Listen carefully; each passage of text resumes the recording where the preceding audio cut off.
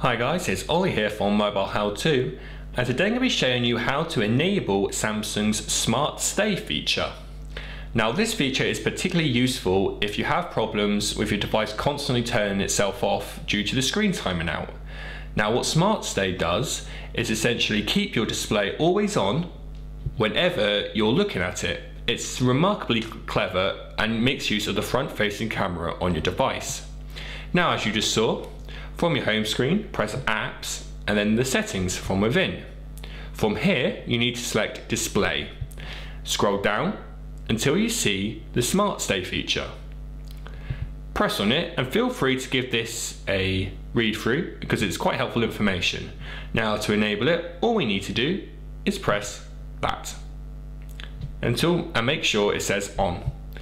Now once done, you should find that anytime you're looking at your device, obviously if it's close enough to you, that your display will never turn off again. It's remarkably handy. That's all for today's tutorial.